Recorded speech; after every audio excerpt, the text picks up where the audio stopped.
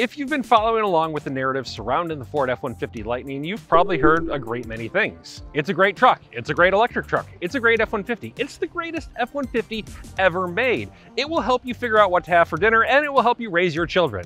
Some of those things might be true, some of them might not, but what I know after driving the F-150 Lightning is that it takes everything we know and love about Ford's bestseller, adds a heaping helping of electrons, and has the potential of changing the truck game forever. We are driving a very, very popular configuration of the F-150 Lightning. This is the mid-range XLT with the extended range battery. Now, what does that mean? It means you'll get 320 miles to a charge, 563 horsepower, and 775 pound-feet of torque. And those are big numbers. The range number in particular is very impressive. But let's talk about the power for a second, because it's not quite as explosive as the spec sheet would indicate. If I stand on the throttle, I'm going 35 miles an hour right now. Yeah, it presses me back in my seat, but it doesn't take me off guard. And mind you, I drive a lot of EVs, so I'm kind of expecting it. But even for someone that is getting their first EV, I don't think this power is going to be shocking, especially if you come from an F-150 with a 3.5 liter twin turbocharged V6. This is going to feel faster for sure, but it's more incremental than you might expect. It's also quieter. And now we expect that of an EV. We expect it to be quiet, but when I say quiet, I mean this powertrain makes no noise whatsoever. There is no acceleration mode. Or acceleration sound. I can kick it into sport mode and it's still just as whisper quiet as when I'm on the gas. Now, this is a half-ton pickup truck, which means it is a body-on-frame vehicle. There's a frame, there's a body, you bolt them together, and voila, you have a truck. But the Lightning doesn't really have any of the bad body-on-frame manners. I'm not getting a lot of like secondary motion when I hit a bump. It feels far more composed and stiff, if that makes any sense. I think part of this is down to the big slab of batteries that lower the center of gravity and sit in the F-150's floor. I think they have a secondary effect of kind of stiffening the entire thing. But for whatever is going on, I think it's the right approach. This feels like the most comfortable, compliant, composed F-150 I've ever driven. One of the things that Ford has tuned really well in this vehicle is the regenerative braking, the one-pedal driving function. It takes a little bit of digging in the menus to activate, but once you're there, you have liftoff and the car starts to slow. But it's not super immediate. It's really easy to modulate, and the throttle response, I know there's no throttle, but for the accelerator response, for lack of a better word, is really well done. You can drive this thing with one pedal and just gently adjust your inputs to manage the speed. If you want to maintain a constant speed, you keep a constant pressure, but if you want to dial it back just ever so slightly, that's all it takes. The inputs are very, very easy to manage in this vehicle, and that goes for the brake pedal for the few times that you actually have to use it. It's not super grabby or difficult. Recharging the F-150 Lightning is perhaps the main disappointment in this truck. Running on a 400-volt electrical architecture, it can only recharge on a DC fast charger at a maximum rate of 150 kilowatts. Ford claims that you'll gain 54 miles in 10 minutes of charging, while juicing from 15 to 80% takes 41 minutes. By comparison, you'll see dramatically quicker charging times from rivals, with the Hummer EV going from 20 to 80% charge in just 24 minutes at a 350 kilowatt charger.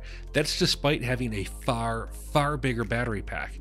And a Rivian R1T, which is arguably a more direct competitor to the Lightning, can charge at 210 kilowatts and will add a claimed 140 miles in 20 minutes. Home charging, where most EV owners fill their EV's batteries, is dependent on your setup. The more common 48 amp circuit will add about 20 miles of range per hour to the Lightning's 131 kilowatt hour extended range battery and 19 per hour with the 98 kilowatt hour base battery. Charging to full takes 13 and 11 hours respectively. If you're lucky enough to have access to an 80 amp circuit in the Ford Charging Station Pro, the extended range battery adds 30 miles of range per hour with no change for the base model. A full battery arrives after 10 or 8 hours depending on the pack.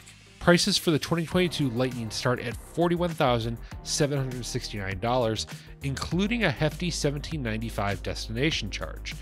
But that impressive figure can increase very quickly. For example, the XLT I drove starts at $54,769, but adding the extended range battery adds an additional $19,500. Half of that is the battery itself, but the figure also includes an equipment upgrade that brings in 20-inch wheels, a 9.6 kilowatt upgrade to the standard ProPower onboard system, an upgraded active safety suite, and heated front seats with a heated steering wheel. The $69,269 Lightning Lariat only demands $10,000 for the battery, while the range-topping model, the Platinum, is only available with a larger battery and carries a starting price of $92,669. Half-ton pickups have only gotten more and more expensive in recent years as automakers add technology and features, but $92,000 for a truck, even a truck this good, is still an eye-watering sum. Now, I am not going to dive into the exterior of this vehicle because I've already done that once. You can go and look at our first look video where I spend a good chunk of my time talking about the exterior of the F-150 Lightning. What I am going to tell you about is the cabin, because now that we're actually using it in the real world, I've got some impressions. Now, when I do these things, I try very hard to pick what I think is going to be the volume trim level, the one that most people are going to buy. And in the F-150 Lightning's case, that is the XLT. What I wasn't necessarily expecting was getting behind the wheel and finding a cabin that is pretty much identical to the gas-powered F-150. It is pretty much indistinguishable. You get the same 12-inch bezel-less touchscreen. Yes, the 15-inch is available on other trims, but right now this one is just the 12-inch. You get the same 12.3-inch digital instrument cluster. You get the same gear selector that folds down into the center console for the interior work surface. You get the same steering wheel. You get the same seats. You get the same grab handles. Everything is the same. As far as I can tell, the only difference is one little button right down here for opening the front. And that it makes sense. Ford's entire thing, as it's been going forward with this electrifying its icons, is saying, we're going to take the vehicles that people know and love, and we're going to add electric powertrains, and we're going to make them better because of it. Now, you can debate if that worked in the Mustang Mach-E. That is a pretty radical departure from the Mustang idea. But the cabin is just one major example in the F-150 Lightning of Ford taking one of its iconic vehicles and adding an electric powertrain and changing nothing else. It is extremely true to the gas-powered pickup trucks concept. And I think that is something that consumers, especially the consumers that have been buying F-150s for years, are going to really appreciate. Anytime an automaker comes out with a new EV, it's easy to get wrapped around the proverbial axle on things like charging speed and range. And look, those things are important. I'm not going to sit here and tell you if they aren't. I'm also not going to sit here and say that the Ford is the best in any one measure, because it's just not. But what it is familiar. This has been the best-selling vehicle in the United States for over 40 years. And the Lightning is going to work because it is familiar, because it's something that people can get into and they're immediately at home. The electric powertrain is new, but the rest of it isn't, and that is its strongest asset.